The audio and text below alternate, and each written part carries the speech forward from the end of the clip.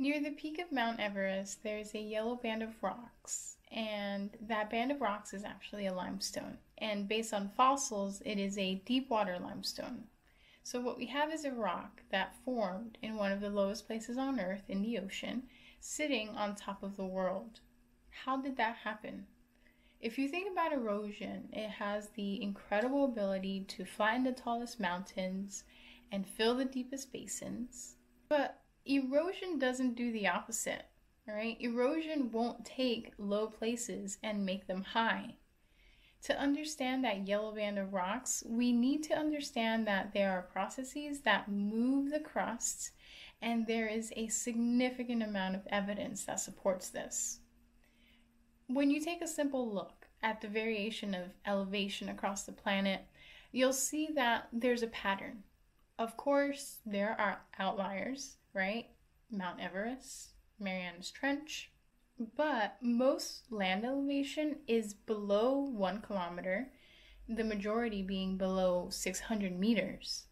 And if you look at ocean depths, you'll find that the average depth is 3.7 kilometers, but the vast majority is between 4 and 5 kilometers deep.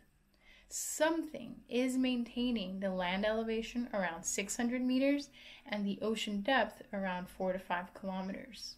To explain this, we need to understand why continents and oceans seem to have mobility.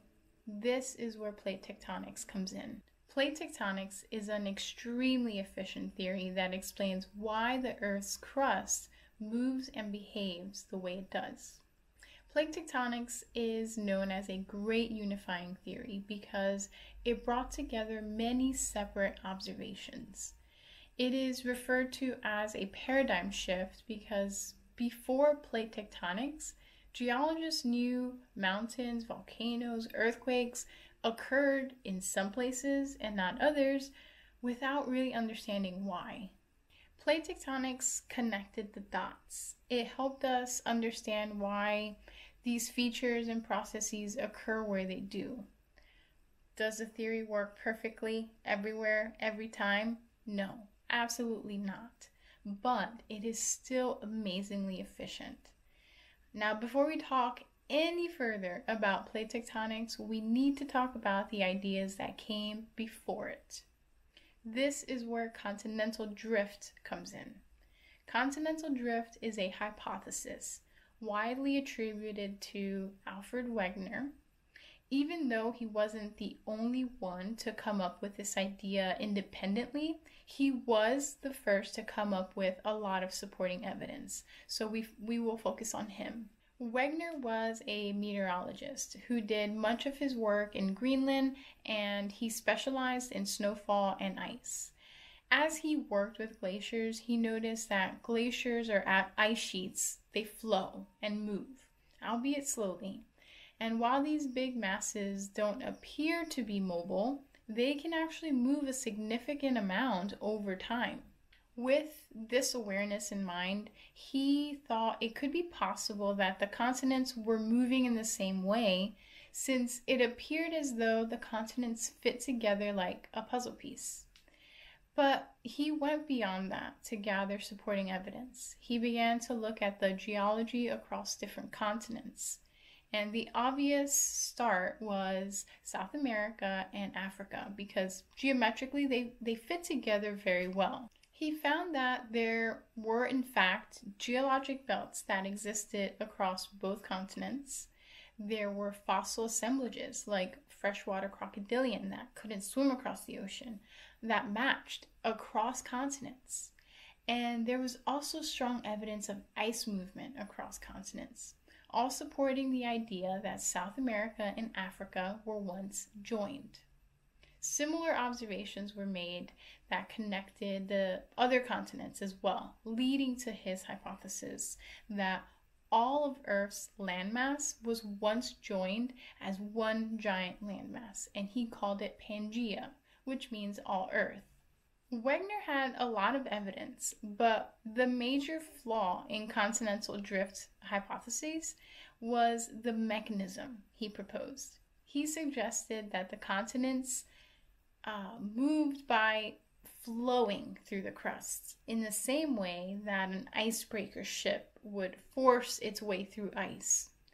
He suggested that tidal forces of the moon and sun were pulling the continents, to which geophysicists outright did not accept, basically saying not physically possible.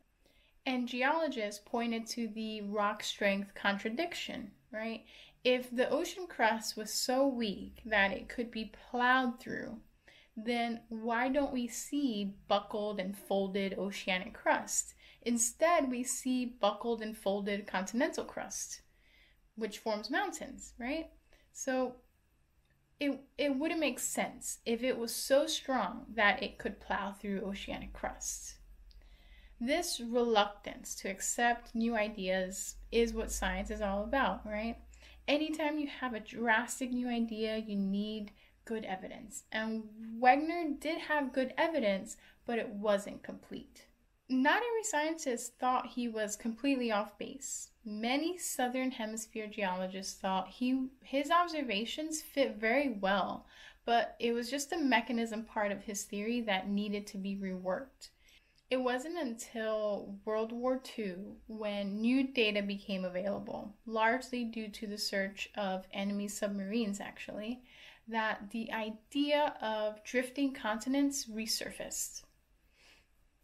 Data detailing things like ocean bottom topography, oceanic crust age, magnetism of the sea floor, all of these things helped Harry Hess and Robert Deitz propose a mechanism that could explain why continents appear to have moved.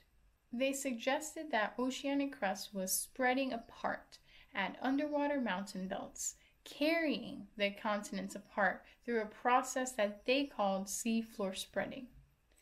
This all renewed interest in Wegener's idea of continental drift, which morphed into the theory of plate tectonics that proposes the Earth's crust is broken up into a dozen or so rigid lithospheric slabs or tectonic plates. These plates, they move relative to each other. They move away from each other, toward each other, or past each other.